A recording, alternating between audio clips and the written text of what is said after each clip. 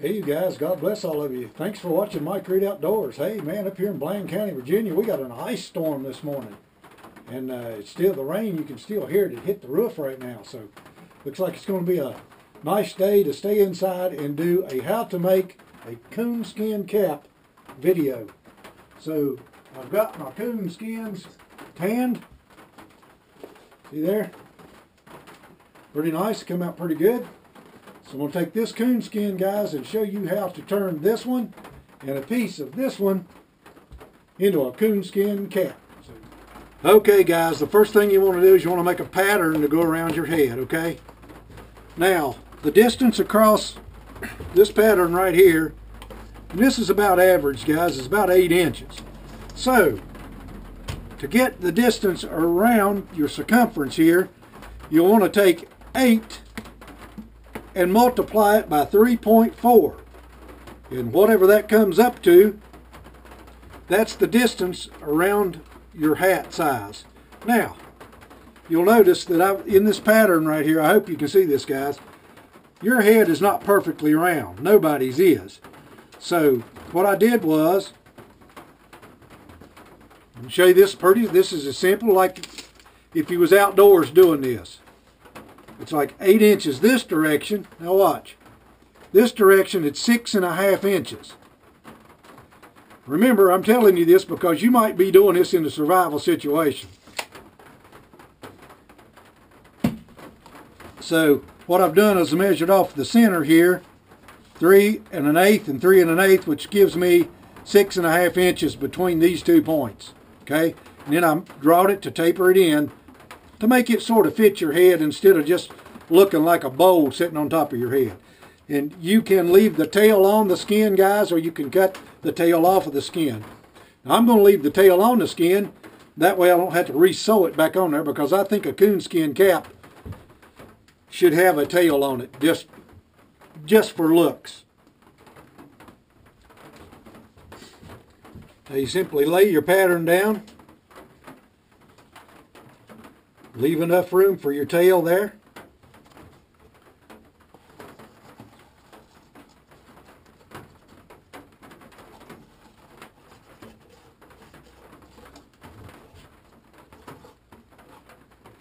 Sure there ain't no crinkles in it.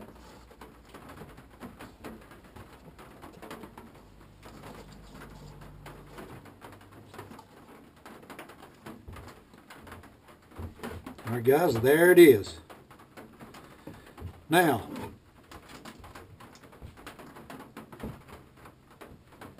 there is a couple of ways of doing this, guys. You can cut 4-inch strips straight across your coonskin or up and down your coonskin and sew them strips together to go all the way around your hat. Or you can do what I'm going to do. I'm going to cut a strip out of that hide over there, because it has a hole in it. I'm going to cut a strip out of it, and we're going to just take and just sew one piece all the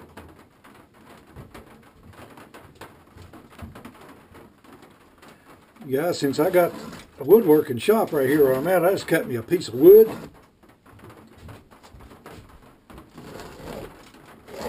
To mark this pattern with. Pretty simple.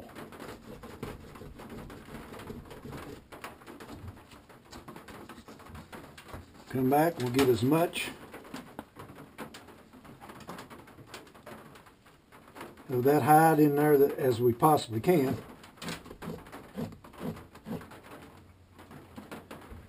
Okay, you guys, I measured, and I'm about 4 inches shy of coming around the back of that skin. So I'm going to have to cut another piece and sew it onto this piece so that I can get the distance. Okay, there's the 2 pieces. That makes it long enough, so now I'll have to sew them 2 together right there.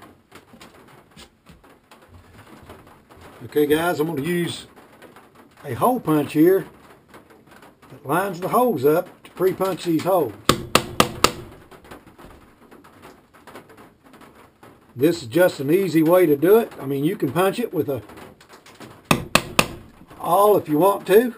Probably what you have to do out in the woods, but Going to use what we got, the tools that we got to do it with.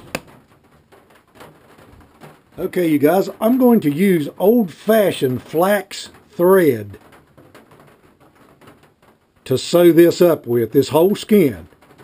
You can buy this stuff online, or you can probably just go right to Hobby Lobby and get it. But what you do is you tie you a little bitty knot right here. I'm going to show you something right here some of you probably don't know. Instead of doing your thread this way, I'm going to show you how to use a single piece of thread to do this. You've got a knot in this end right here. Find just about the center of that thread and do that number right there, and see what you got. You can sew with a single, hope you guys can see that, piece of thread. So I'm going to sew that together and then I'll show you how it looks. Okay guys, you see how I'm sewing it? I'm using a whip stitch to do this. And I can tell you that if a coon hide is tanned really good, guys, it's really pretty soft. But if you pre-punch them holes, this is really easy to do. That whip stitch just goes right back around.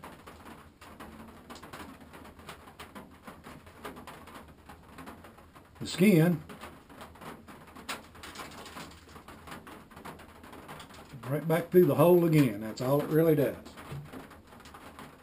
Now, since I'm using flax thread right here, instead of burning the end of it, see, this is not going to burn and melt like that other fake stuff does. So I'll sew it backwards about 2 holes.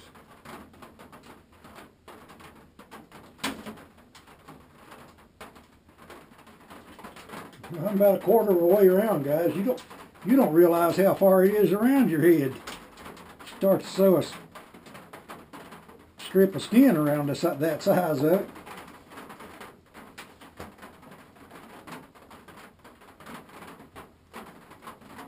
Sounds like it might start thawing out there, but that ice is hanging on thick out there this afternoon.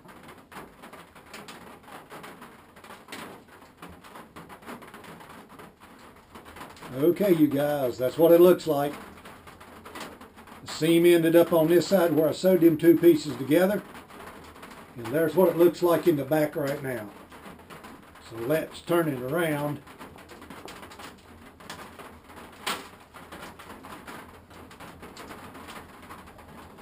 You have to leave enough room when you sew that up, guys, so the tail will come back out. Then you can finish sewing that up.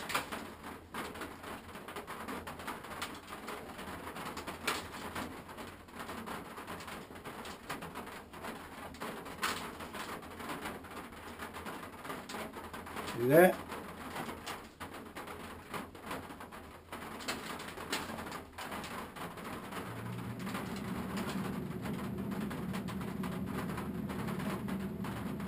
Now what I need to do, you guys, is sew the rest of it up there. And then I need to wash it in a really good degreaser and just degrease it one more time. But that's how you make a raccoon skin cap, you guys. See that?